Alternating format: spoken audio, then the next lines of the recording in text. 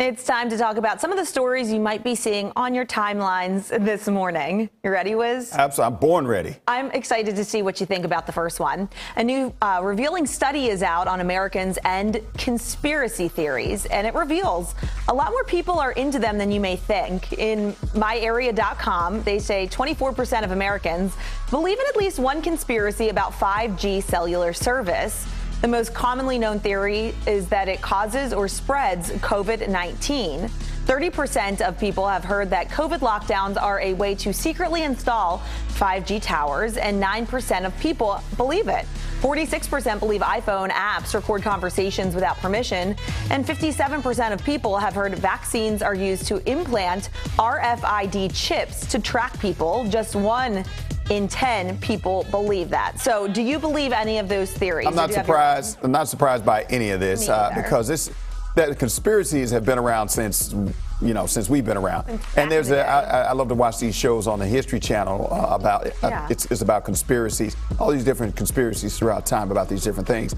So I mean, and the thing is, if you look long enough, if you try to find conspiracies, you can find a conspiracy in anything. So not that none of this actually surprises me. I've actually seen some of them on my Facebook timeline. Just throwing that out there. Yeah, and don't get me started about social. Now I don't believe anything on social media. No, you can't. I'm like, where'd you fact check that? 4:53 is the time right now. Does the sound of people chewing food bother you? Sometimes. That's the question. All right, researchers at Newcastle University in England think they figured out why. They say the sound can activate the part of your brain that's responsible for moving your mouth and throat, even if you're not eating. They scan people's brains while they play different sounds. For people who have the condition called misophonia, certain parts of the brain lit up much more than those who don't have it. The sound of slurping gets to me more than the actual sound of chewing. It's all bad. It's all bad. I'll try to remember smacking, my slurping, it's all bad. And it's rude. Yeah.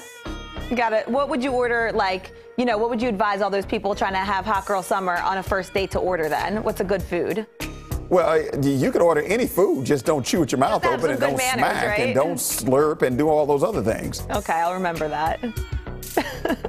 Puma is teaming up with Nickelodeon for a new Rugrats collection, and it looks like straight fire. The line celebrates the 30th anniversary of the iconic show.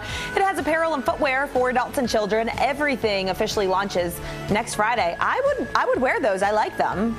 I remember back in the old days when Puma was a big deal. I used to have a pair of the classics. Before Nike took over the shoe industry and put everybody out of business. So, I miss my Fila's too. I had the whole tracksuit that went with it. Okay. All right.